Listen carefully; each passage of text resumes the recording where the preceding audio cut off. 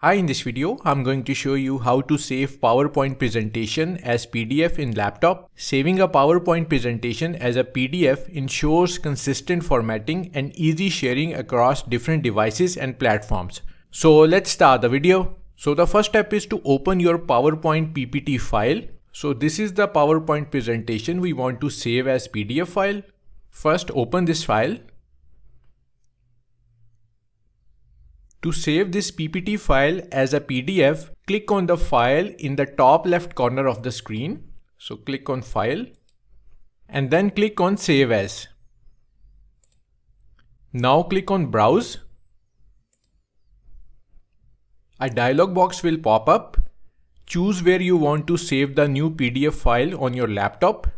We want to save the new PDF file on desktop. Enter the name of the PDF file. Now in the Save As Type drop-down menu, select PDF as the file format. So click on PDF.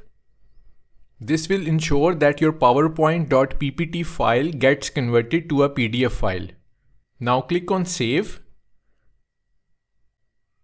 You have successfully saved your PowerPoint presentation as a PDF file. So this is your new PDF file. So that's how to save PPT as PDF in laptop. I hope you like this video. Don't forget to hit the like button and do subscribe to my channel for more videos like this.